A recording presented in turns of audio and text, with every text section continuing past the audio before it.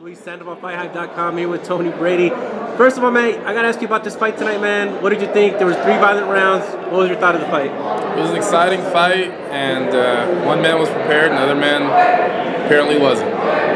You as a strength condition, could you tell that Mike wasn't in shape or didn't train or any of that? Well, you know, I heard about the distractions, and I even heard that during the fighters' meeting, you know, his focus was very obvious. You know, Brandon Rios was obviously focused, whereas Alvarado didn't appear to be. So, you know, I was hearing things from the fighters meeting that it looked like it could go that way, but you know, they still have to get in the ring improvement. So, you know, knowing boxing, who would you think Brandon would be good in against now? Who would you want to see him fight? You know, Brandon's a pretty exciting fighter no matter who he faces. I think the bangers work the best for him. You know, the Provodnikovs, the Matisses, guys like that. Yeah, I don't know if a super fast fighter would be ideal for him. You know, but Brandon can make a great fight with a lot of guys out there. So let's move on to you, man. I know you work with a lot of big guys. One of them is Andre Ward, who's finally scheduled to be back in the ring, man. How excited are you guys to finally get ready to see him back in? It's exciting because, you know, somebody who loves the sport as much as he does, you hate to see him you know, on the shelf like that. Yeah. But you know, he had things to deal with, and those are past now, and he's got a great team behind him.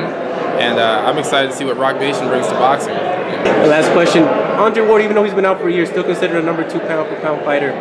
What do you expect from him this year? And everybody talks about him and Golovkin. What is your thought on that? You know, I think he's going to pick up where he left off. I think he's so fundamentally sound.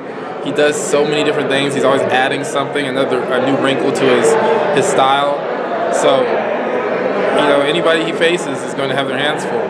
And, you know, he hasn't lost a step, so bring on the best. Last question. How important is strength and conditioning and the things that you do with these fighters?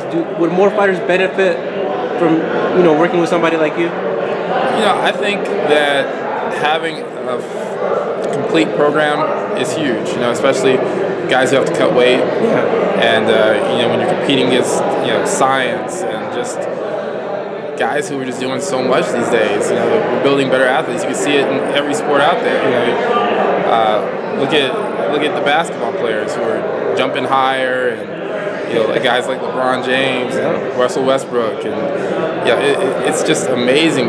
Derrick Rose, you know, these guys are just so athletic now. These football players catching these unbelievable passes, they're just so athletic. The speed, you know, so sports science has come a long way, and you know, it's better to be a part of it than, you know, still be clinging to the old school. You know, some guys just are so robust, and you know, they can make the most of that. But competitive edge, I think sports science can take you a long way. Awesome, man. Well, thanks for the interview, man. I'll probably be seeing you pretty soon, and thanks, man. All right, anytime.